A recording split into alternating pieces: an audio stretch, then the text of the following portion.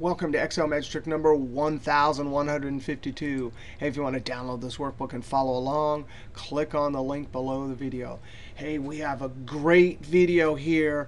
We have a transactional data set, and the product ID has a different setting or code in the transactional data set than it does over in the table where we need to retrieve cost. Our system uses AAA. The system over here uses, and I can't even find an AAA. There's an AAA, but there's always a different number at the front. And our goal is to look through here, find all the AAAs, count them, multiply that times the cost, and get a total for each one of the cells here. Now, there's a bunch of ways you can do this. And in the finished file, this is the start file, I have a bunch of crazy ways to do this. But we're going to look at two ways here, a formula method and Power Query. Now, the formula is pretty cool, and it's the one I would probably use. But for some people, they don't want to do formulas. And so we're going to look at this new amazing add-in called Power Query that can do this with just a few clicks using the ribbon buttons. All right, now the formula. The first trick is, how are we going to go over here and count all the AAAs based on the criteria right here? Well, we're going to use COUNTIFs. And you can use either COUNTIFs or COUNTIF.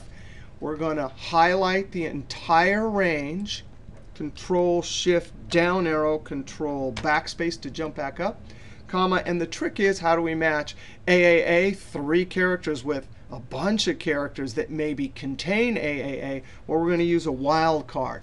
In double quotes, in this criteria argument, I'm going to use asterisk. End double quote. Asterisk is a wildcard that stands for 0 or more characters. I'm going to join that to this AAA. So in essence, what we said is AAA and anything before it. Close parentheses, Control-Enter. Now that has number formatting. I'm going to use Control-Shift-Tilde to add general number formatting just to make this easy. That's the count for each one of those items. Now I've highlighted the whole range, and the active cell is at the top. So I'm going to hit F2. And now what am I going to do? I'm going to multiply this times VLOOKUP. Why? Because I need to get the cost from over in this column based on, boom, lookup value, relative cell reference, comma, and I'm going to highlight this table. F4 to lock it in all directions, comma, and the second column over here has the cost we need to bring back to our formula. So I'm going to type a 2, comma. Now, I have sorted my tables, and I like to sort and use approximate match. But if it's not sorted, use false. Guess what? Approximate is the default, so I'm going to leave it out, close parentheses. Now, I have this edited formula. I want to populate it down this highlighted range, so I hold Control and Enter. Now I want currency number format, so I use Control-Shift-4. That is amazing. I have summarized based on my product that's actually looking over here at the product plus a bunch of vector characters, counted, and then got the cost, multiplied, and got the total. Now that formula for some people is a little wild, so let's see this new amazing feature, Power Query. Now Power Query can be added in. Search Google. It's only available in Excel 2010 or 13. But it has all these amazing features to help us transform data. Now, in order to get it into Power Query, you have to have official Excel tables. I've already gone up to Insert Table for each one of these. All right, you ready? We're going to click into Single Cell, Power Query, From Table. Now we have our table imported. We need to transform the data. Now, I don't want either one of these first 2 columns, so I'm going to select them both and right-click Remove. Now we need to transform this, meaning we need to extract just the product. So I'm going to select the column and go to Split. And we'll split by the delimiter, Custom, type a dash. Each occurrence, we only have one, so I click OK. There we go, 2 columns. I can come over and right-click, Remove. I'm transforming the data. Double-click the column header, and we're going to call it just Product. Enter.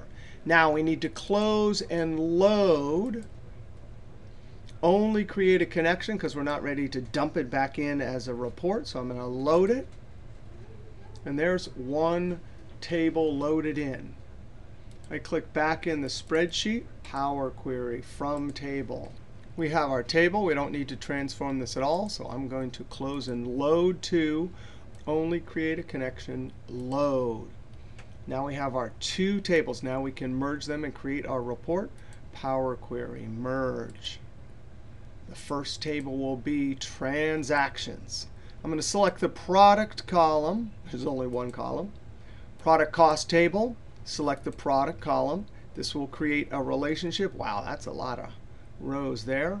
Click OK. I'm going to come over and name this total cost report. Enter. Here's our new column from the relationship we created table. I'm going to click the drop down, uncheck all, and select cost. This is like simulating a VLOOKUP column. Now, what we really want is to summarize, right? This is our criteria. We need a unique list of each one of these, and then the total from our cost. Let's double click this and name this costs or cost. Enter. And the way we're going to do that is group by. Group by product, that's where our criteria comes from. If we were doing SUMIFs, that would be the criteria range. New column name, total cost tab. Our calculation will be sum. And our column, that will be cost. That'll be like if you're using SUMIFs, the sum range. Now, when I click OK, boom, there is our report. Amazing. Close and load to.